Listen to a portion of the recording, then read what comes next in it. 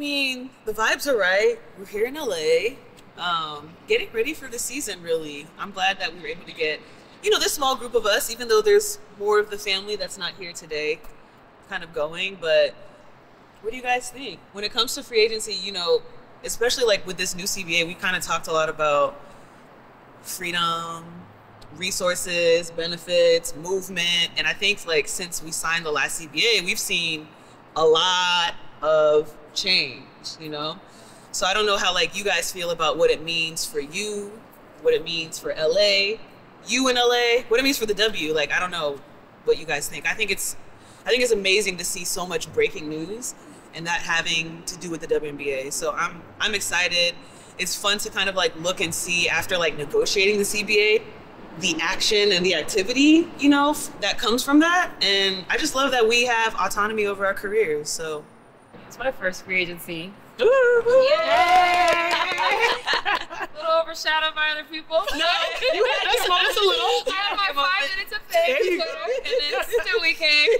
But no, it was fun. But it was interesting to see like who was choosing to like go build a super team, who wanted to get the bag, who wanted to be comfortable. Like it was really nice to see people really being able to be free to make literally whatever decision that they wanted that would benefit them.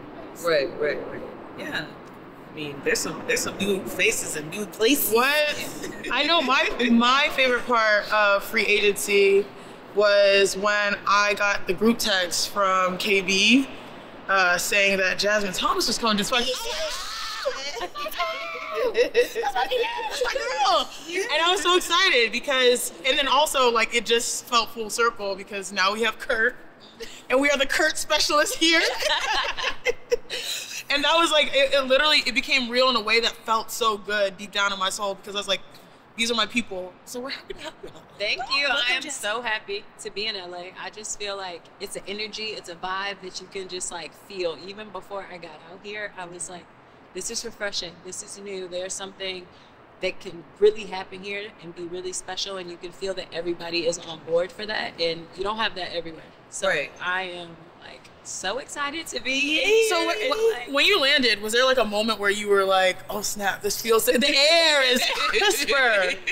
It was a little colder than I was expecting it to be, so the air was definitely crisp. But yeah, I just think from the time that the trade happened, I was just like overwhelmed a little bit because, I did spend 8 seasons in Connecticut. I was there for a long time. So there's a little bit of that process and like, whoa, I'm moving like all the way across the country. But then after having the conversations, hearing like what the vision is for everyone individually as an organization on the court, off the court, you want to be part of something like that. You want to have like a say in an actual role in where the organization goes to. And that is what's special. I think that is something that you just want to be a part of. For sure. I'm glad that you see that. I mean, Chanae knows I've been here for a long time. You guys all know I've been here for a long time. And like I have like my own individual goals and of course team goals, which I feel like almost every year kind of coincide. So like for someone like you who's a vet in this league, well respected, and you're talking about like vision and like you felt that, do you have any individual goals as you like join this new family, especially like coming off of a year where you're like, okay, let me come back better than ever? Yeah, for sure. Being healthy, being back on the court, being better than before. But it's more so just everywhere I've been able to be successful in my own way. And it's like not doing it the way someone else wants. It's staying true to myself, my role, and who I want to be and what I want to accomplish. And I feel like that's what I want to continue doing. It's not something where, I just want to come here and like blend in. I want to be myself and be able to, affect the culture, make everybody else better, make everybody else comfortable. I want everyone to enjoy coming to work, like that is something that, in the professional game, it doesn't always happen, you know? So to be able to enjoy what you do, it's just something that I think I can help happen. We know you can help, Jack. Yeah. I'm excited. Yeah. I don't know, like as a team, I feel like every year, every team wants to win. You know? It would be crazy if no one had that type of goal, but Chanae, you have so many things that you do. And I was even just telling Jazz, I was like, sometimes I look at you, I'm like, I can't believe that's my little sister. Oh like, my God. Well, when I say I'm hungry, help me, you remember. I mean, we all know, you are a force when it comes to being, in media and in the corporate and the business world and on television. But I think something that people don't like really understand about you is like how competitive you are on the court. Do you feel like your goals off the court as an individual on the court and like team goals, like what does that look like for you? Yeah, I think for me, it's been a unique journey. You've been with me like every step of the way. But, you know, I had a lot of early success coming into the league, and it was great. But then I also had a lot of early adversity. And then, like, as you grow and mature through the process of that, and then also, you know, leave Connecticut and come to LA, there were a lot of dynamics that I didn't really understand, that it just took some time to get used to. I know Lexi going on different teams and having different roles is not so easy, you know? And I think a big misconception that I often experience is because my other job is quite public, people think that I don't care about the job that provided the platform for me. We know you do. But I know, but I think there's a big misconception there. Showing up as often as you do, I go do what ACC once a week. You know, I'm like, I'm tired. Like, I don't want to go to the gym right now, but I go. But like, you do it. All my girls are in the broadcasting world. I love it. Like, you could if you wanted to. But to me, like, you know, that grind was different in Connecticut. And then when you get to LA here, it feels like this is finally home, you know, and I have the stability. And I think just like my individual goals, one thing that has really stuck with me, actually I learned from Kendrick Perkins working on set. Oh. I know, right? He's not gonna live That's Big Bro. He's not gonna live this day. He always talks about being a star in your role. Uh-huh. And I think that, you know, no matter what position you're put in, there's something to losing yourself in the team. But you don't want to get lost. And I think at times as a professional, you feel lost. But then finally, it feels like this new day and age with the Sparks, I'm found, right? Like and this free agency is a fresh start, you know, a start that we needed, a start where everything is done with the foundation of great people, great competitors. And I think there's optimism. So I guess my goal is to be a star in whatever role is necessary for us to be successful, and adapting to that. But I'm like, the universe is finally coming back to where it feels good. It really does feel good. Remember last year we were like, just vibes. It's just vibes. This year's vibes. Yeah. It's like last year we was like, out there vibes. It's a new day. It's a new day. But like Lex, you were always so adamant about like, you know, what are our team goals, you know? And I think also, like you said, I remember early in training camp last year, you're like, man, like we just have a locker room of like people that just want to like each other, you know? And I feel like we've built on that, especially like with the group that we have now. Do you think our team goals have like changed? Because you were such a proponent of like understanding what our team goals were, you know? No, I don't think they've changed. And even in media yesterday, they were like, "Are you guys rebuilding?" I was like, "No, I don't use that word. We want to win." Yeah. Like you use the term rebuild, like you're setting the like platform so low for yourself and for your team. But I think there's so much hype around other teams in the league. I mean, I've always loved flying under the radar. It's kind of hard to fly under the radar as like an LA Spark. But we're kind of going to be able to do that this year. I think it's going to be fun. Individually, I just want to be the best shooter. Like, that's really my only goal, whatever that looks like. If that's making 1 or 2 threes a game and my percentage is super high, great. If I get to take like 7, 8 threes a game and my percentage is high, I'm like, even if you're busy, cool. Just keep shooting. Shoot it. Keep shooting. So I was like, they're not going in. We're like, girl, we need you to shoot that. Hey, man. We need you to shoot. They're going to guard you regardless. We got a lot of shooters on our team. I'm very excited. Down to Chennai. Someone told me something wild. Someone's like, I don't know the numbers, but like, I think my 3 was like the highest percentage last year. I was like, that has to be a lie. How many did you take? Girl, I shot one every blue moon. That one was going in. Going in. But I'm trying to that though. What about you, Nick? What are your goals? I mean, I know your goals actually. Yeah. Yeah, I talk about my goals to Chennai like every day. I know one word for NECA. It's legacy. Yeah, what does legacy mean? Legacy for me, I always tell people I want to have a legacy of contagion. Like I want to be great, and I want others to be great because of me. I want to be great because of others. I just want it to feel contagious, and that's always been kind of like my goal. But most importantly, it's the relationship. It's the relationship aspect of it. Like I love playing with good people, and you know, throughout this whole free agency, like Kurt has been talking a lot about how real success starts in the locker room. And I think it's been very apparent with like how our free agency has gone that that's really what's most important. Understanding that these bonds that we have getting to know each other, understanding each other's goals, each other's strengths, what we want to work on, and kind of that coinciding in like the sanctity of the locker room, both figuratively and literally. And I think that really contributes to like how I want to be as a person, as a player, as a woman in this world. And so, you know, Chanae's heard me talk about this all the time, but that's just kind of like, that's what I want. And I really do feel though, like when you are true to that, when you're true to what your values are, things will align. Just like you said, like the universe is finally like, all right, y'all. Let me bless y'all. Like, you one of the last ones that like are with one team. Yeah. Loyal to the soil. Loyal to the soil. Loyal. That's just kind of my characteristic. But I think it like really, it really shows how much I really believe in this organization. And this organization has been so good to me. It's been so good to so many teammates that I've had. Just because they're not all here doesn't mean that they're not going to be a part of my life, like moving forward. I've had some amazing times on this team. I've had some challenging times that I feel like have created the person that I am today. And it's because of teammates like you guys, you know, like I would say you can't do it by yourself. True. You cannot do it by yourself. Like you really can't. One thing that I do love is, you know, like everyone knows it's LA. And so for a long time in LA, it was like, if, you know, they hate us if they ain't us, you know, and I'm not trying to say that that's what it is now, but there's this weight, there's this expectation. There's this cloud with wearing purple and gold. Like there's something that comes with it. So like, do you guys like it? Like, wearing the purple and gold, it's like historical. There's so much richness in this city. Like, how does it make you guys feel? Well, it made me feel like that stuff. You a Hollywood girl. Yeah, Hollywood. Literally. I mean, I feel like when people come to LA, that was one of the things that we talked about last year. Like some people came for the wrong reason. They come in to live. Right. They come to play. Right. So for me, like basketball is always what we think. Right. Never gonna have to worry about me, like worrying about other things. If you're involved in other things, that's one thing. But at the end of the day, it's about the LA Sparks and winning championships and shit for you guys to Right.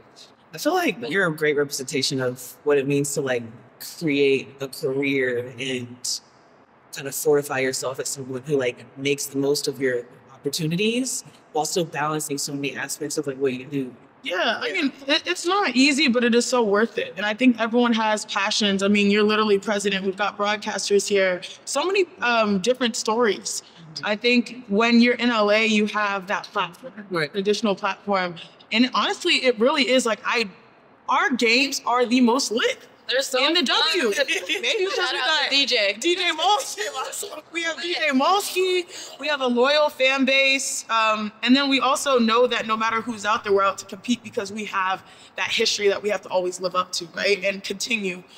And for me personally, I just feel like we're at the intersection of so much right now. Like what we're talking about with free agency players having empowerment and like being able to dictate their own course. Like, yes, that's on the court, but then it's also off the court. And here you have the full potential to really pursue anything that you want, you know? And that's one thing that I've always told people, like, we're gonna give our all, because like practice is 4, 5, 6 hours a day, but outside of it, there are real meaningful relationships that we're very great, fortunate to have right here in the city. I mean, like, even now I'm just like, can I do this backwards? Like, this is what we used to watch on CSI. Yeah.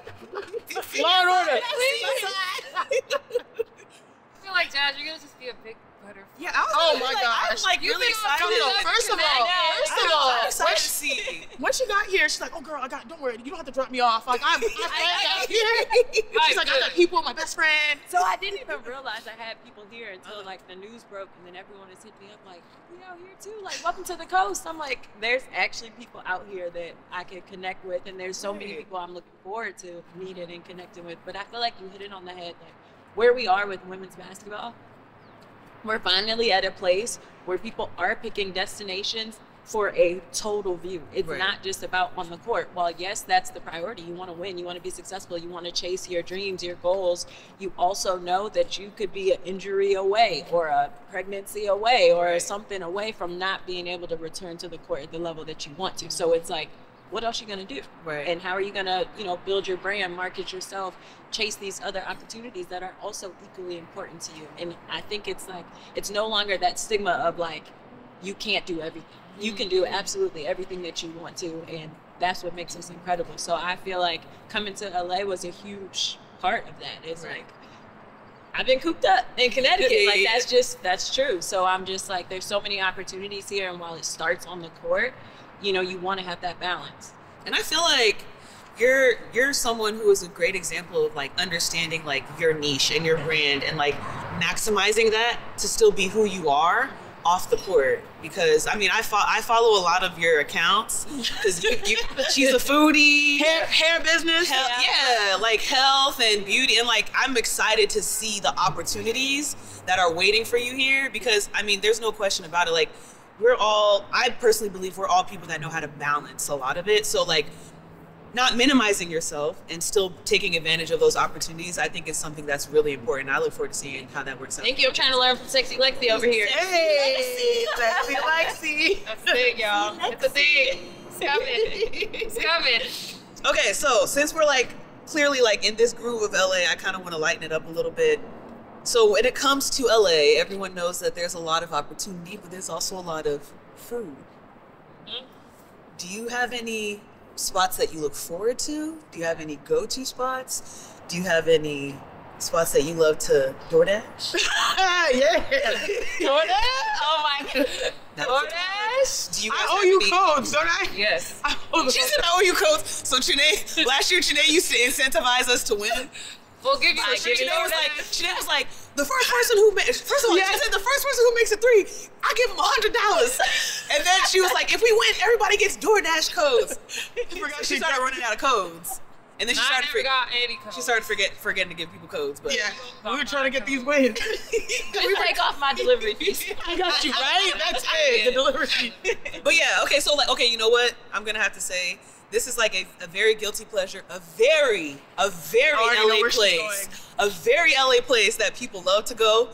But people, wait. You saying people, isn't it yourself? No, people love to go there. Yes, but People you can love to say go there. you like to go. No, I'm saying it right now.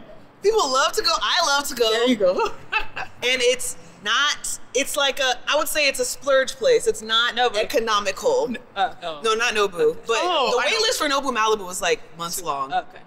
But Erewhon is where I frequent a lot. I do not grocery shop there. I have to put that as a disclaimer. The groceries are quite expensive, exorbitantly expensive. But Erewhon is for rich people. The hot food section is wealthy people. The hot food section is it. The hot food section is it. So I'm gonna have to just plug that real quick. It is, it's a good lunch spot. It is a good lunch spot. Yeah. It's okay, I can take you. Erewhon on Necco? They make tacos. Are they good? Yeah. Are they healthy? Yeah, no, so that's the thing. Like, it's a very healthy place. It's a very healthy place. But you like tacos?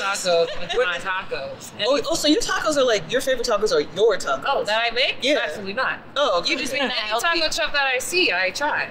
I love tacos. Oh, wow. Why? Because I love tacos. You love tacos. When did you discover this? That I love tacos? When I got here.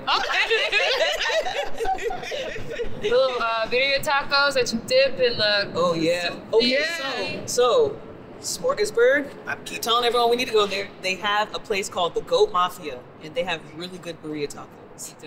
Yes. They make them in quesadilla form, burrito form. Oh, you just try all types of tacos. Tacos 86, Tacos 1986, which your coworker told me about, is good too. Tu Madre, Sonorita. Okay, so we got a list. Get into your. So I'm going cultural. Oh, because I feel like African culture has arrived here firmly in Los Angeles, and so I hope one day we should make the whole team go to Aduke Cuisine. Yeah, encourage. Oh, we should have. I say we make. I'm like you make. So you guys have seen those TikTok videos of people going and eating the egusi soup? Yep. With the fufu. We should do that. Yeah, no, we should. That was from Aduke. That was Aduke. Yeah, Lori Harvey did. So I think Aduke Cuisine is my recommendation. That's Nigerian food. They have a lot of good Nigerian food out here. And they rebranded. And worst case, Nneka can make, and we can all come over this year. Because this year's the year. This year, we're going to Nneka's house. Yes, everyone's gonna come. Relax. What is that Fort? Nneka's house is Fort Knox. Is it Fort Knox? Is it Fort Knox? Well, I actually go home to a place, so it exists. But we're gonna have people there. Don't worry. Party Nneka's. Ooh, I didn't have it. Okay, so DJ Malski, we know he keeps us right. Does anyone have any songs or music that they are currently listening to that we want to see reflected when we warm up, reflected when we play? Or do you have any main character theme song that you're listening to right now? I love SZA, but Oh, she's not going SZA in the middle of the game. She might not be the game vibes. Post game. Post game vibes. Yeah, post game. Okay, Post yeah. game vibes. Yeah. This is in the locker I room. mean, I like Drake, Drake. and 20. Yeah. Anything Drake? I like his influence. Okay. It's Maybe like, we can get some of these people to agree. Oh, you like that one? Love it. Okay. Okay. That's a little controversial. Well, we know she got the Afrobeat. The Drake and 21? No, the No, the techno album. yeah. Oh yeah. Oh yeah. Yeah. Ruffles and feathers on. Look, we're from Houston and we stand Megan, so. Ruffles and feathers. You said, ooh, but the vibe is right when it comes to sports music. Yeah. For sure. I mean, Megan, we support her. That's a blessing right there. Thank you. Absolutely. But when it comes to like music, I feel like LA has it on lock when it comes to us playing. I mean, everyone talks about how fun the games are. Yes. So we're just gonna have to get ourselves a little playlist. We don't have to get DJ Malski in order, but the vibes are always right. And we wouldn't be who we are in LA if it wasn't about Hollywood Showtime. But we also know what it means to bring business to the court. And so I'm just really excited to see what this is. It's fun already, and we haven't even really. And we make haven't even really. TikToks. I'm here for the TikToks. Okay. I have officially entered. I mean, they don't have to. They don't have to make TikToks. Okay, yeah, no. So like, I've been triggered with the TikToks. Yeah, we didn't have boundaries before. So Yeah, maybe no TikToks game running day. on the court. yeah. But But no I'm game interested. day. Well, like, I mean, like, okay, there's like general rules of like, okay, not in the locker room, not Until like after the game. to like, yeah, Okay, like, yeah. Generally speaking, like, well, also locker room is like kind of shaky because like that's where we get undressed. Oh, So- yeah. So like, that's the only thing. But like, if it's like, everyone's cool, then it's fine. But I think like game day situation, I think we all understand. Airports. Airports are I perfect. love. Yeah. Perfect. But okay, I'll agree to do some TikToks. Okay, you got to put them in the group chat so we can practice for a little Very bit. true. That is mandatory. Rehearse. Rehearse. I want to learn the Touch It one. The Division. The one that just came out. The one that you said you knew. No. Do it, Lex. Go. Come on. Sexy Lex. Sexy Lex. Sexy Lex. You don't want to suggest it. Sexy Lex. Do one. This You one? you know? Can Do you you have do one this you one? can I do? do a lot of them. This one. Yeah. Hey. Yeah. Oh, she got it. Oh. She got it. She got it. She's acting shy. Oh, well, it's all love in LA. I'm glad to have this sisterhood. Too. I'm excited. My Girlfriend.